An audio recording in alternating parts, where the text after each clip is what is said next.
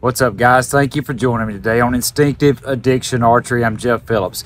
So glad you could tune in today for this video, and I hope and pray, as always, you'll find it helpful. Okay, I want to share something with you guys. Please, if you get a chance, while you're on YouTube, I want you to do me a favor. Do me a favor.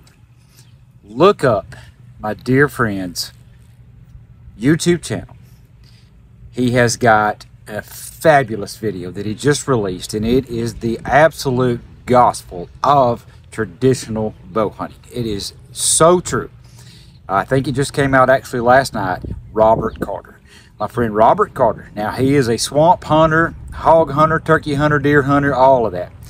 And longbow, I mean, he is straight up traditional, guys.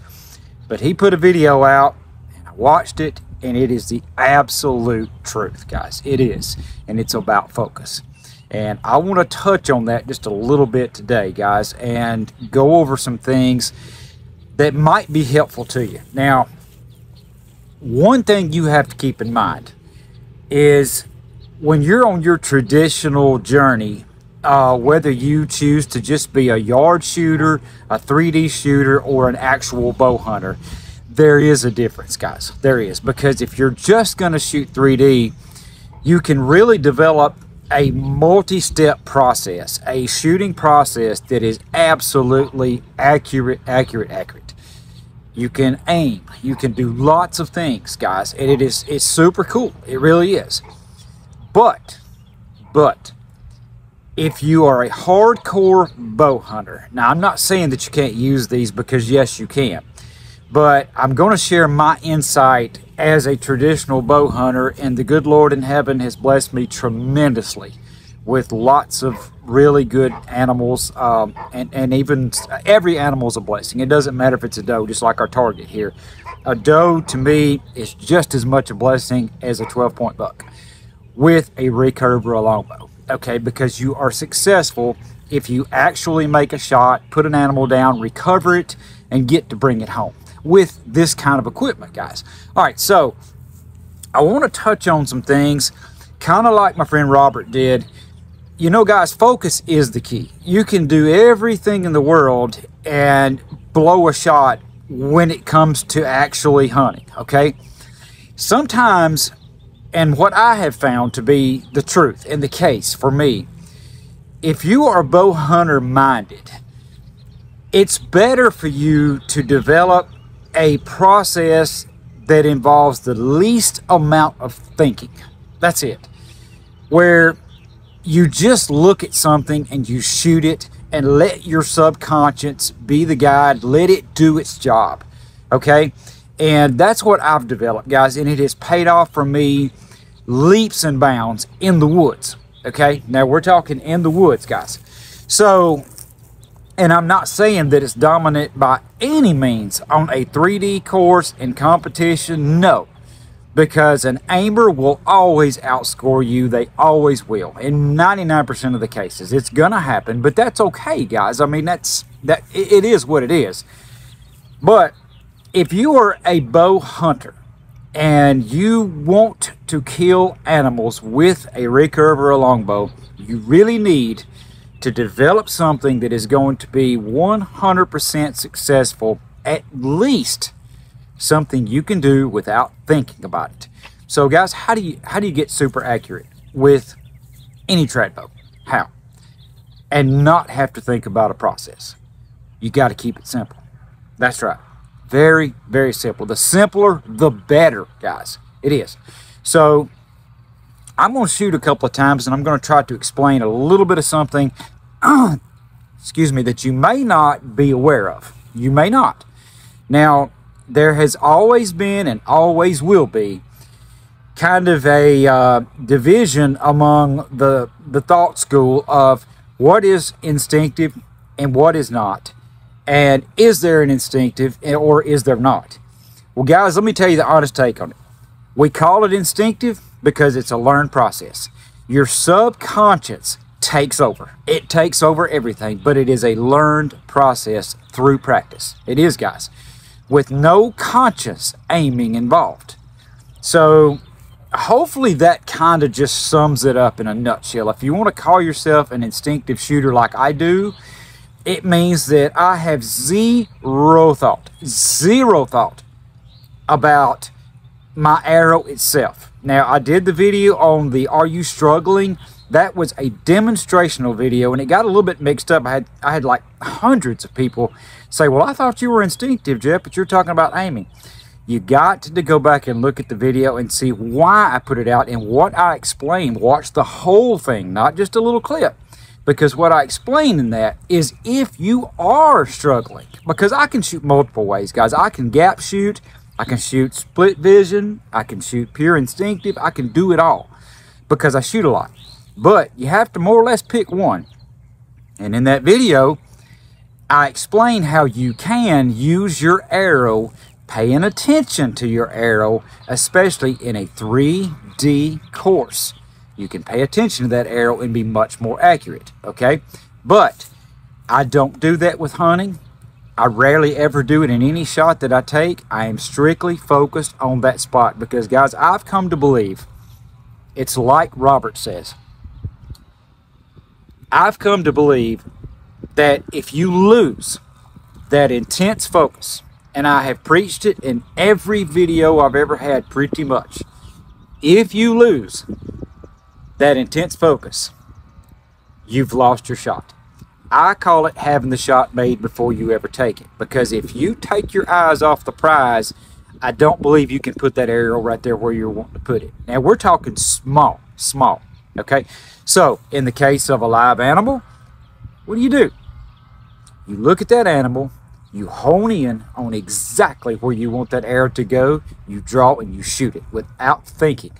You don't have time to think in the woods. You don't, guys. I rarely ever do I have an animal pose for more than a couple of seconds in the wild and give me the perfect shot.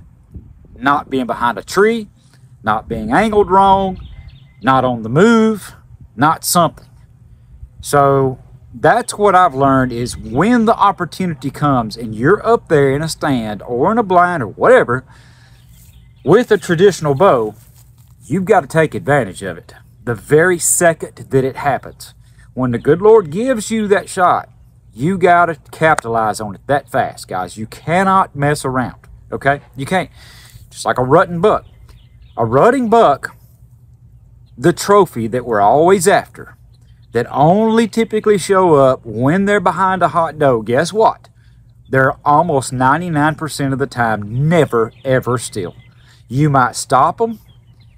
You might get lucky and they stop in your range, within your range, in an opening where you can shoot, but it'll only be for a split second.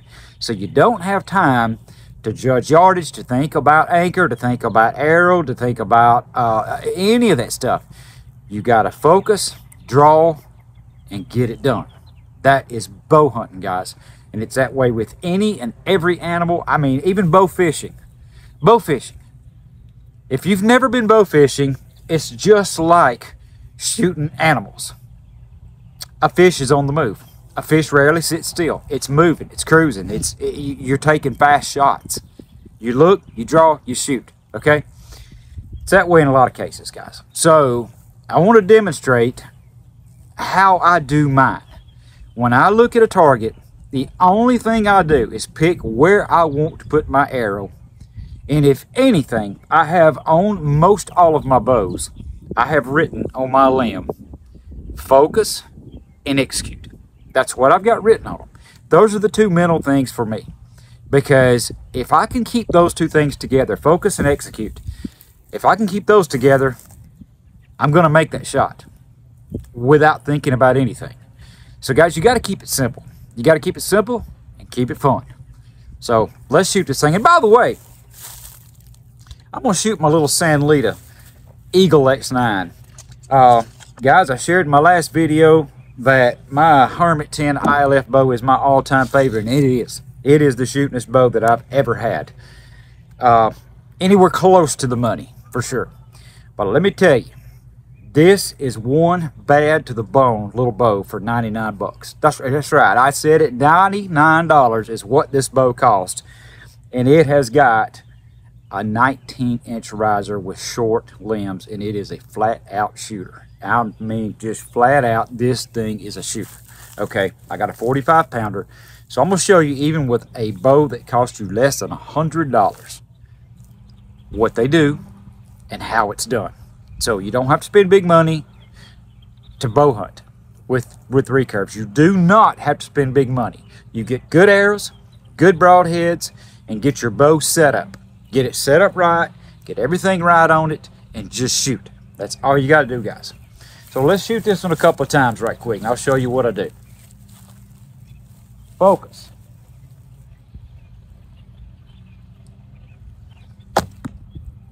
Absolutely perfect shot. Now you see, guys, I hit my anchor, and I did not hold long at all. There it is. Dead center of a 12 ring. That's it. Okay, all I did was looked. And guys, I know it sounds too simple sometimes. I know it does, but it's not complicated. But if you'll notice, I got my bow up. I got my bow up before I ever shot, right? I got up and I got my elbow up. Notice, guys, my elbow was up. I came up with everything. Had my hand where I wanted it. I came up. My head goes down, and I come into my draw, just like that. And once I'm in, and I don't lose that focus,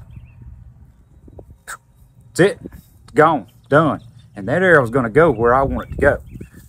That simple, guys. That is the most simple shooting process there is, okay? So, kind of like Robert explained in his video, if you're focused hard enough, even if you have target panic take over, and for some reason you short draw the bow, knock my arrow off. If you short draw the bow right here, and you're focused hard enough, your arrow's still going where you're looking. It's still going in the spot. You're just not going to have quite as much energy behind it, but it's going to go, okay? And face it, in a hunting situation, when it's cold, you got a lot of clothes on, you're excited, buck fever takes over, all these things. What happens?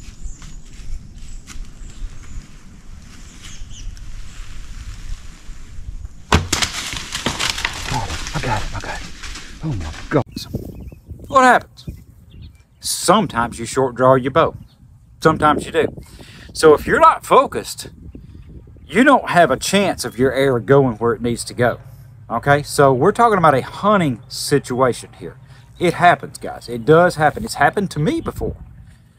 I've shot deer and make a good shot and know full well I did not hit my anchor. I short drew. I got excited. I rushed it. I let it go before I really got into my anchor completely. But did it matter? No. No, it didn't. But to shoot consistently, you really need to, guys. So part of my focus and execution, the execution is my pull through. That's part B that I write on my bow limbs. Focus and execution. Focus and execute. Well, when I'm thinking execute, I mean, sometimes it draw. When I get my bow up, I'm seeing that written on the back of my bow. That I'm seeing it. Focus and execute. Okay? Part of executing is hitting my anchor and pulling through. That's part B. Okay? But don't lose the focus. Don't lose it. That's number one.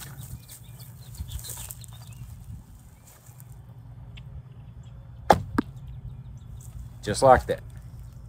Just like that, guys. Look at it. Come up. All day. Every time.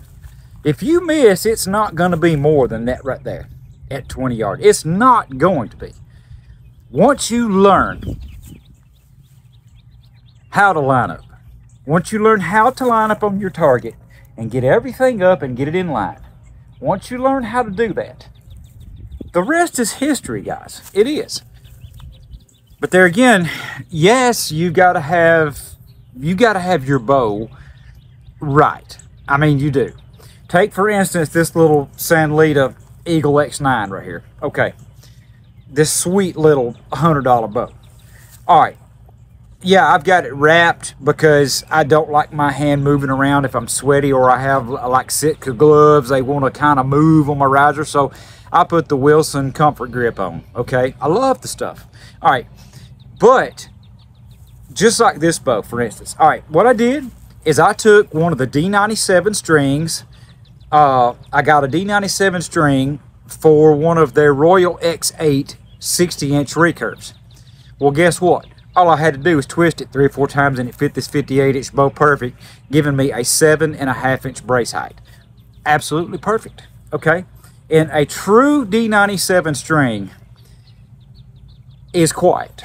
Now, guys, I know you may not know the difference in this when it comes to bowstrings, so, and I'd love to help explain this to you. Because guys ask me all the time, man, what kind of string do I need to order? Well, it depends on what kind of bow you've got, first of all. Now, this bow is equipped for fast flight, okay? So I can shoot any string I want to on this bow, anything. But what I have found is you have 3 different kinds of strings. You've got Dacron, which is like a B55, which is really, really soft material, extremely quiet, that is safe to shoot on bows that are not built up on the limb tips, okay? It's safe, but it stretches a lot, okay? Then you have D97, your regular D97. That's what's on this bow here, and it is very quiet, has a great feel, and great performance. All around, middle of the road, super good strings. Like if you order a string from 3 Rivers or anywhere, and you order a D97 string, it is going to shoot fabulous on your bow, and it's going to be quiet. Now, when you go to other materials, like the BCY materials, that are what we call fast flight, and some of those materials, depending on who builds them, depending on what they are, some of the materials are much stiffer, okay? Which has 0 stretch, probably 8 feet per second in speed, 5 anyway. But guess what, guys? On a lot of bows, they make them loud. I mean, it's like you can't silence them enough running certain strings. Now, like this particular bow here, this $99 Sanlita bow that is absolutely wonderful, D97 is quiet. It's just quiet and has really good performance, okay? So kind of keep that in mind when you're ordering a bowstring for any bow, that different materials, the stiffer that material is and the less stretch that it has, the louder it's going to be. Now, in 3D, it doesn't matter, but when it comes to hunting, this kind of string here is probably going to be the go-to. It really is, guys. I mean, they're mighty fine strings, don't get me wrong. And once they settle, they're great. They're fine. Unlike the Dacron, they don't stretch, but they are quieter. In other words, if you take the string off and you feel this material, it's way more limp than some of the other strings. It really is. So, guys, get that mixed up a lot of times. And there are D97 fast flight strings. Yes, there are. It's just depending on what material the bow builder or string builder, I'm sorry, uses.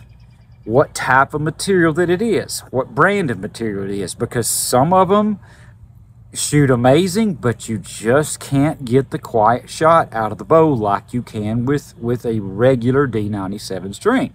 That's just the way it is, guys. So keep that in mind. And guys, I hope you've enjoyed this. As always, I love bringing you these videos. I do. And I hope that you find it a little bit helpful. And if you get a chance, please tune in to my friend's YouTube channel. You will love it, guys. It is a great video. I promise you. And it's all about focus. And focus is everything. It truly is. That's Robert Carter.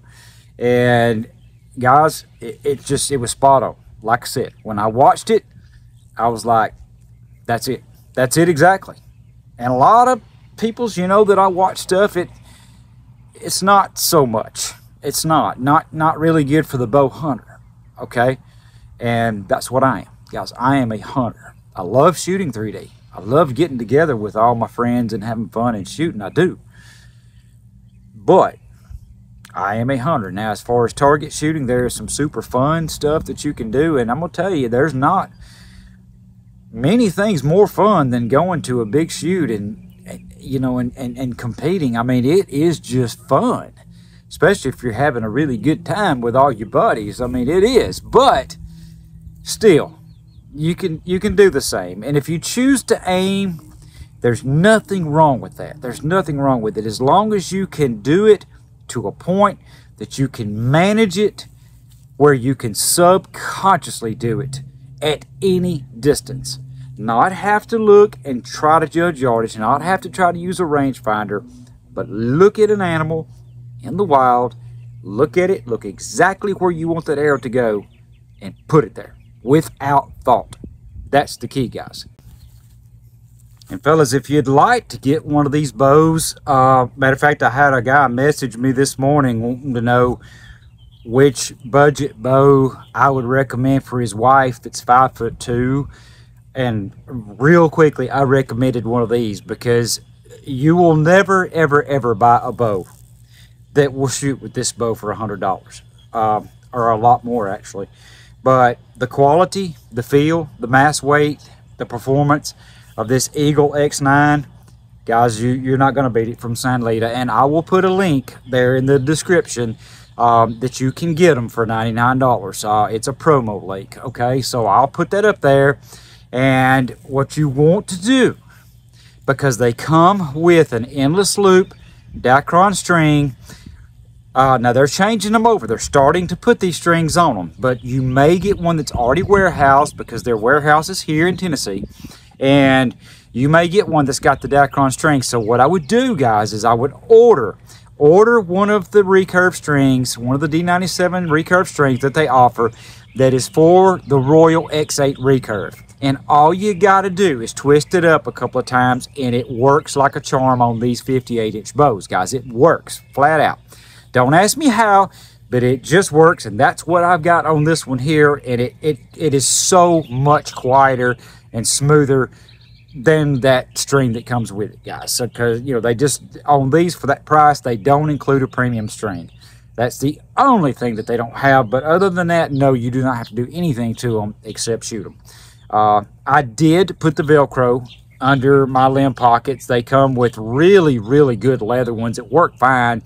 I love Velcro because it doesn't move. Once you've locked your limbs down and you shoot a bunch, anything that's not adhesive back wants to tend to kind of move just a little bit. The Velcro doesn't. And it's super quiet, guys. And I back my limbs with it, everything. So, I mean, this bow is as quiet as a mouse, okay? So that's what you want to do, and I'll put the link up for you guys so that you'll be able to go and get you one for $99. To your door. Takes about 4 to 5 days. You'll have it. Thank you as always. God bless you.